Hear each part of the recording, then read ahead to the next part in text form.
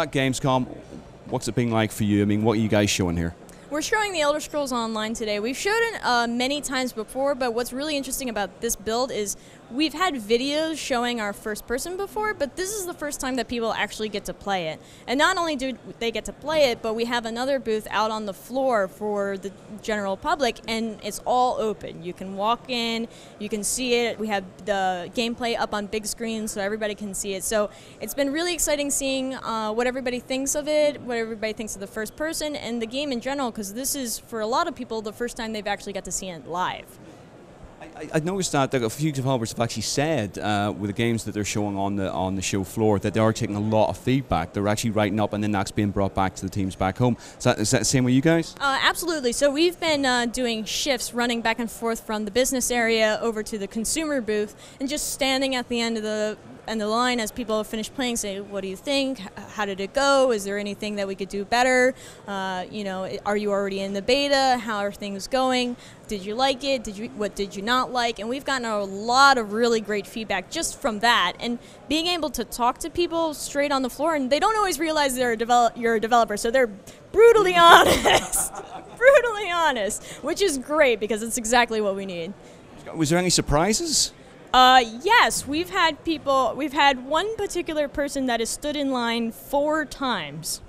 The line is about 3 to 4 hours long, and this person has stood in it 4 times to play. That is staggering. I get antsy when I'm standing in line for like 30 minutes to get my lunch.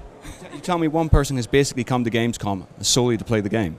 I think that must be it. I got to meet him yesterday, and he had an Elder Scrolls shirt on, and I was like, oh, your dedication is admirable.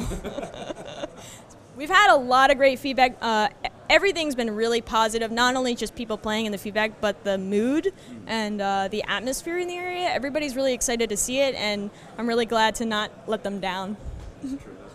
I find it interesting saying about the first-person viewpoint that for a game that's as sprawling as Elder Scrolls Online, that seems to be the headline. Anytime we're talking about it, it always comes up. Is it a bit weird for you guys that obviously you've so much to give and so much to show, and there's just this one particular subject, this little small bit of the game that people come back to?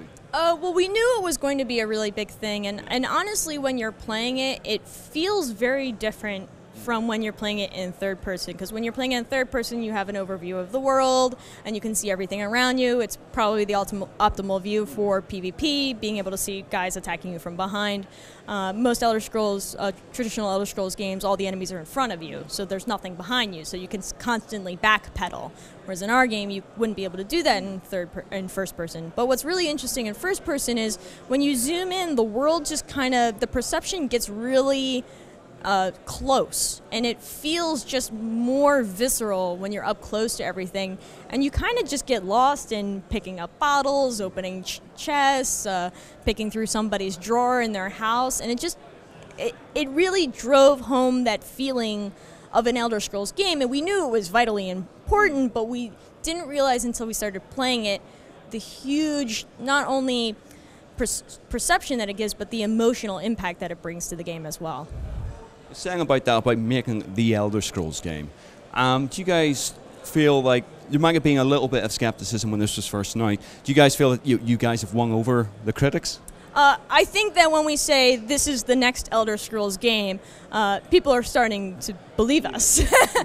People are starting to believe us. And in fact, this is the next Elder Scrolls game. It is the next chapter of the story, even though it's 1,000 years before the events in Skyrim. So we really took it on as that sort of project. It was an Elder Scrolls game first, and anything else second. So the fact that it's a social experience online and all of that, we really wanted to bring a social experience, but we had to make an Elder Scrolls game to even get to that second point.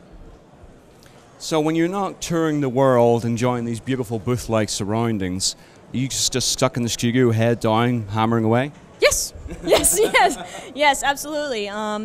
It's really exciting to be able to come back from shows like this, because you get a lot of feedback. You get to see how people could play, because when you play the game, you know exactly what all the enemy abilities are, you know exactly what your abilities are, you know exactly if you run through the quest, you run through a zone 6, 7, 8 times, you know exactly where everything is. But seeing people play and seeing them explore and seeing them use the compass, it's a whole new kind of experience for us, seeing how people interpret what we put into the game. So when you go back, it's really inspiring to come back from shows and get back to work. So it's really energizing again to get back and do that. So what's the feedback been for the creature combat? Really positive. Unfortunately, everybody's playing in Bleak Rock, which is a starter zone. But I will say there's a bat called Deathclaw in the zone. He's got the highest kill rate so far of players. He's been killing players left and right. Death is in his name, so it's a little bit to be expected. Bears have also been taking out people here and there, but it's not really until you get to around 8 and 10 when you start seeing monsters working together and start doing things like calling out to each other for heals. You start seeing necromancers sacrificing themselves to summon giant undead. You don't see mini Dark Anger portals just start spinning up and spilling out danger wherever you're standing. So you get that a little bit later on, because by the little bit later levels, we want you to have mastered the core mechanics before we start introducing the tactical mechanics. I was going to ask about that. With the co-op experience you're getting from these different enemy types, I mean, is that a massive headache to try and work out right? I imagine you guys have like a white sheet somewhere, a whiteboard going right that, with that, and this, with this. Is that the way it works? Sort of, yeah. The way that I design all the monsters is they kind of have like categories of what the monsters are. But for example, if you're fighting a fire mage and you learn what a fire mage does, a fire mage shoots a line of fire that you can dodge. They put down pools of fire that if oil's in the area, it can be lit. The oil would be lit on fire. And you're just like, okay, well, I know what a fire mage does. I'll be fighting a fire mage for a long time. But I don't know necessarily what a fire mage that's part of a necromancy cult might do, because they might just kill themselves and summon an undead. Or I don't know what a fire mage of a bandit group will do, because they might actually just roll dodge my attacks and then set down bear traps all around me. So we kind of take what the core of the monster is and just add a flavor to it depending on the faction that they're in.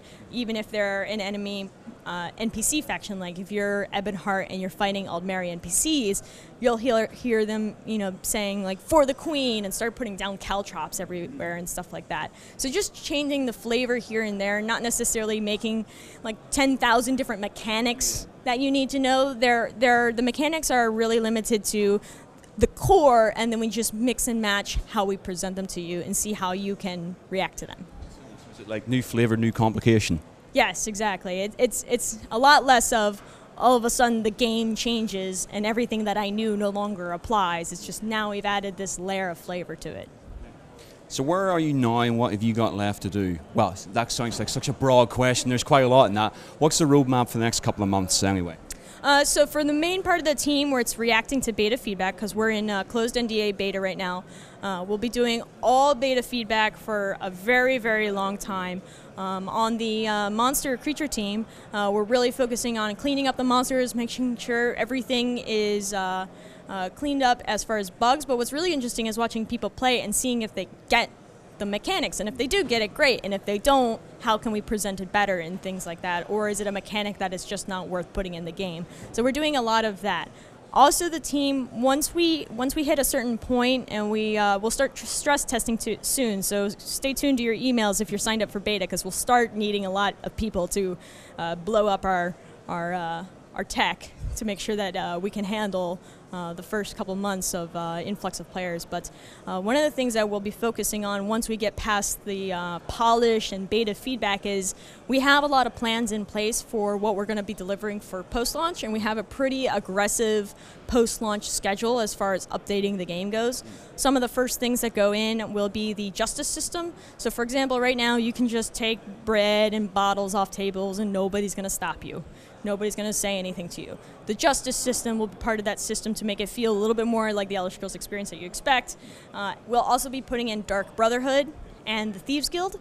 Right now, the Mages Guild and the Fighters Guild are in. They have full quest lines as well as full skill lines. So we put in the Dark Brotherhood and Thieves Guild. They will also get their entire storylines as well as entire quest lines. So as the game continues to grow, you can grow your character as well. So once you hit 50, that's just the mathematical stopping point, but you probably only have about 30% of your skills at that point compared to all the skills that you could possibly get in the game. Thank you very much indeed for taking the time to talk to us. Thanks so much for coming in.